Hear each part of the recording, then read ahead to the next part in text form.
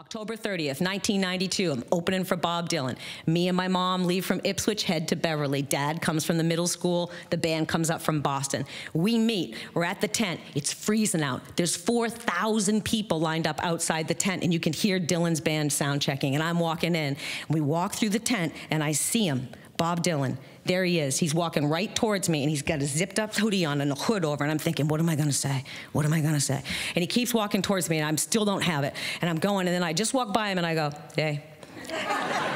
And he went, but I didn't get a hey out of him. So we get into the dressing room. I'm all excited, and the dressing room is full-on five-star. It has everything, every kind of coffee, every kind of tea, the deli platter, like important cheese, like brie.